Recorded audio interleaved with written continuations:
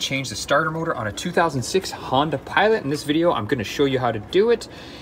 This vehicle won't start. One little old mechanic trick. What I'm going to do is I'm just going to try to give it a little tap just to see if it'll start. And if it'll start, we can move it in the garage. And we're going to go see if we can start it. Okay, so the love tap did not work, so we were going to do it in the driveway. So not a huge deal. What I did is I took off the plastic piece on top of there. Now it should be noted for Honda Pilots, I've done some research and there's really not a lot of videos on them. Now there's 3 types of starters that come in these Honda Pilots. And the starters vary depending on the year. There's 2002 to 2005. So that's one type, and the bolts go this way. That's 2002 to 2005. And then from 2006 to 2008, the bolts go in this way. So there's our starter, and the bolts are gonna go in this way. So this vehicle here is a 2006, but 2006 to 2008, the bolts go in that in this way. Now, 2009 to 2015, the bolts go in the same way, but the starter is different. There was a starter change-up, but the procedure is pretty much the same. So just so if you have a Honda Pilot, you should know those years, just so you know what type of starter you have. So let's get to it. Okay, so first things first, we got to take off the battery terminals. So let's just take off one of the terminals. This one here is just an 8mm nut. Now what we should do just to protect ourselves, because we don't want that to accidentally touch when we're working, is we can just put a rag like so, and now we're okay. So we're good there. So let's move on to the starter now. So now we're gonna undo those 2 bolts, and like I said, those 2 bolts are 14mm. What we're doing is I'm just getting under here to try to get to this one 14mm starter bolt. And we don't want to pull too hard because there's a plastic clip right there. You can see that's what I'm against, this plastic clip, and we don't want to break that, so I might even poke that off, but we are on it right now. And I prefer to do it with hand tools, so that's what we look like right now. So we'll see if I can undo it like this without pushing too hard on, definitely on the starter bolt. Whew. That is one tight bolt. Let's undo these wires on the side here. Okay, and you can see my socket is still on there. It's really difficult to put on, so I don't want to take it off. There you go, there's my socket, still on there. So what I'm gonna do is I'm gonna take off this bracket here, just so I don't push against those wires, as you saw. So it's a 14mm bolt right there. So we're gonna undo this.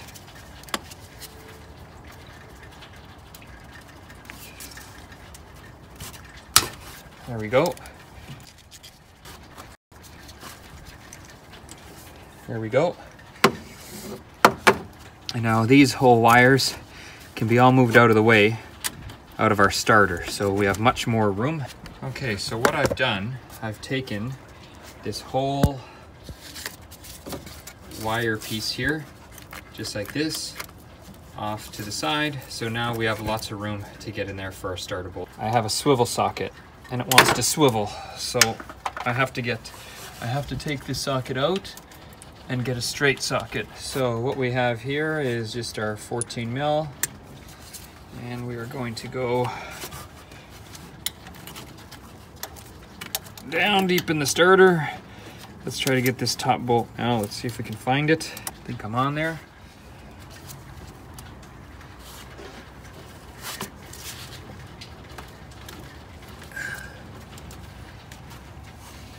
Before we do that, we're going to try to get the bottom bolt off. You can see I'm on the bottom bolt. The bottom bolt actually isn't that hard to get to. So we're going to try to crack this loose. There. Okay, so we got the bottom bolt loose. Now let's get a better view. You can see here I'm just turning it. I'm going to take this bottom bolt of the starter right out.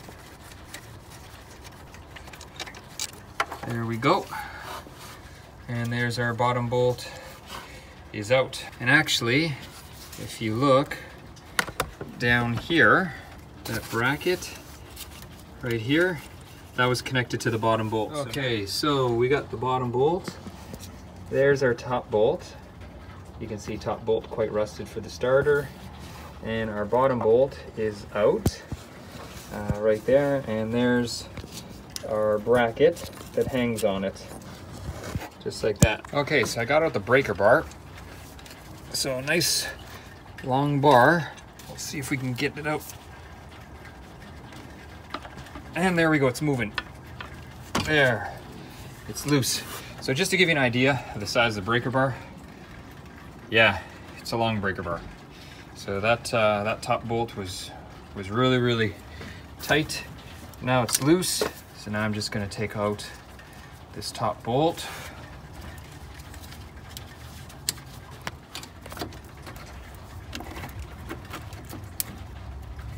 There we go. Now there is, I think, a shim between this and the block, and that's gonna be the hard part. So I'll show you a little trick to get that together later once we get the starter out. And there we go. There's the upper starter bolt. So the starter should be loose now. And what I'm gonna do is I always pop these off. Just take it off the hoses, just so we can pull the hoses around a little bit easier if we have to. So we're just gonna take those clips off. Now we can move our hoses around a little bit. And now our starter, there we go. We can see our starter's actually loose. We still have to disconnect the electrical connections to the starter. And I can see the electrical connections right here. So I'm just gonna take them off right here, and then it'll be easier to wiggle the starter out. There's a connection for the starter. There's a starter, I'm moving it. And there is the bolt, just a 10 mil bolt. Right there, I can move the hose over, you can see there's the back of the starter. So we're gonna get in here. There we go, should be able to, there we go, right on the starter.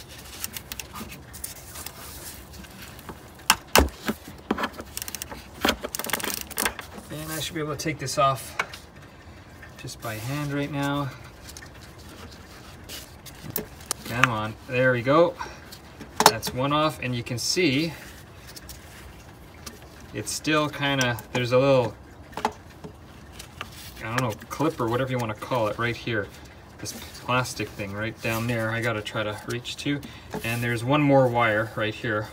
We'll take this one off. There's this wire, and you can see we've just pulled it off just like that. So that's an easy one to get off. So now we have both wires off our starter, but we have this plastic piece here. I don't know what it is. Okay, upon closer examination, you can see this is some type of plastic clip. Just gonna zoom in, and that's it right there, that blue thing. And all it is you can almost see the tabs on it there, and we can see the wire going through it. So we just gotta disconnect that from the starter.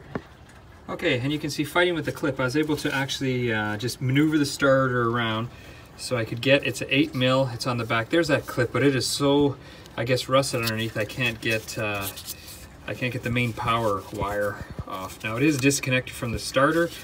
You can see at the top there, it's totally disconnected, but I have to get it off the back of the starter. So 8 mil bolt will take it off the bracket here.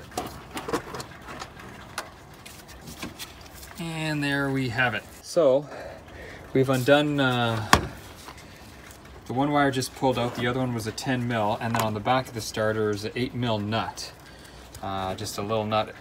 And what that was to get this wire, there's a better view. And here was the problem that was with the starter here. That's slipped over, and then the 8 mil, this was preventing me from taking it out. I just could not get this plastic clip off, and you can see why. It is super rusty. So now that I have more room and I can get my whole hand in here, I might try to take it apart and clean it, and then this way it'll make it easy to pop the starter when the starter goes back in. It'll be easy to put this wire back on because I can just slide it on. So I may try to do that now, see if I can get that apart. Make sure when you take the starter out, there's the shim on the starter right here. Able to get the clip off, so that's great. So now if we look in here, down there, there's our wire and there's our clip. So now once we fish the starter back in, we can just pop it back on, and we don't have to worry about taking the bracket off with it in the car, because it's a lot harder to do it. and this goes where the bolt was on, so it just goes back on like so. If I can get it on, there we go. So it just goes like this, and then our nut goes back on. So we'll make sure that our new starter has that on it. Okay, so we finally got our new starter. So let's open up our new starter, or rebuilt starter, I should say. Now, if you'll notice, these starters here have a gasket that always falls off, and they're really hard, so I'm going to show you how to do that. Okay, so we have our gasket, and this is what came off the old one. The new one doesn't come with a gasket. That's the trick. So for this, what you want to do is you're going to put this goes just like this, but the thing is, you're never going to be able to hold it on. It's just going to fall off. There's no way to do it. So what you're going to have to do, and it's kind of it's foolproof. So you can't put it on backwards. You can't put it on any other way. It just doesn't work. So it only goes on the one way. There, just goes on this way. This is the only way it goes on. So what we're going to do is we're going to put a little bit of silicone. We're going to put a little bit of silicone on the starter itself, and that's going to hold this gasket on. So all we got to do is just put a little bit here, and this will help just hold it in place. We don't need a lot, just a little bit, like so. There we go. Let's smile for the camera. And now we're just going to put it on, just like so. And there we go. This can go just like this. Because without doing this, it's going to be almost a near impossible job to get it on. And now what we'll do is we'll just wipe off any excess silicone.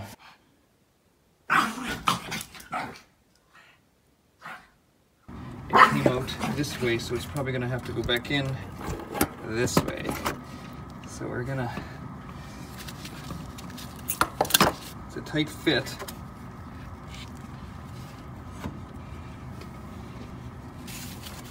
In is you just have to pull up the dipstick.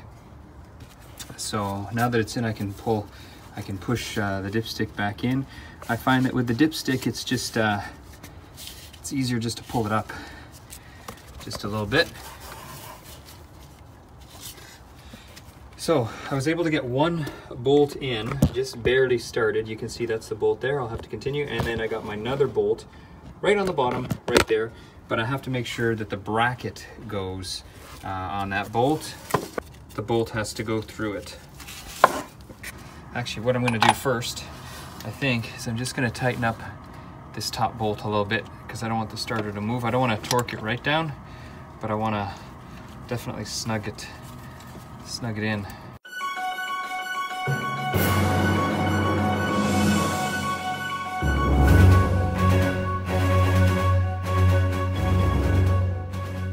It's in tighter now, and right now, I know it's very difficult to see.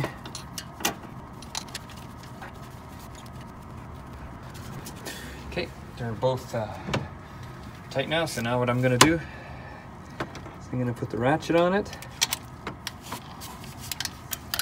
and snug them both up.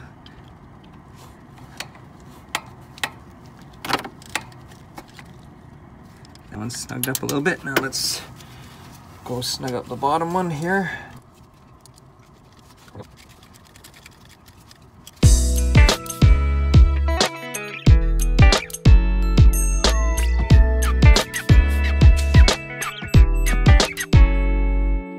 And there we go.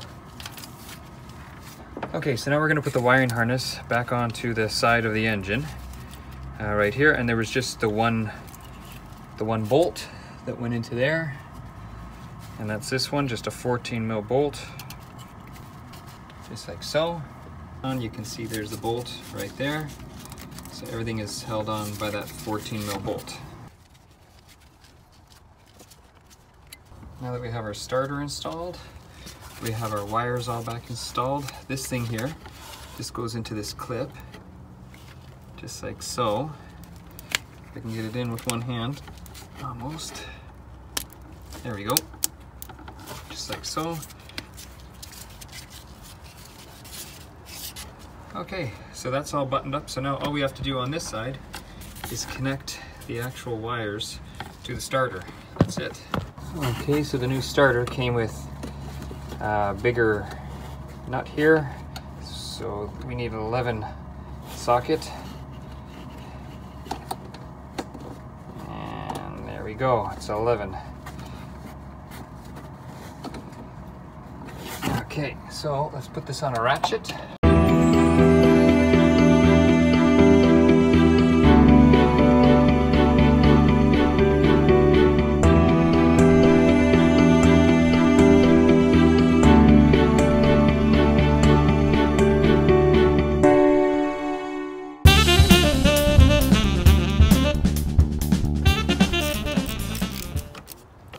Now we're just going to put our cover back on. There we go. Okay, so back in the vehicle, and there we go. So starter is replaced in this 2006 Honda Pilot. Okay folks, so the tools that I used. Well, hopefully you don't have to use a breaker bar to get that one bolt out. It's a big breaker bar. Anyway, it's just really tight. So basically all I had to do was use 14 mil socket. I did have an extension, my 3/8 ratchet. And then for the quarter drive, I had an 8 millimeter for the battery. And then I had a 10 and an 11 to put the positive cable back on the starter. Now it depends when you buy yours, it might come with the same size, I don't know. So it just kind of depends.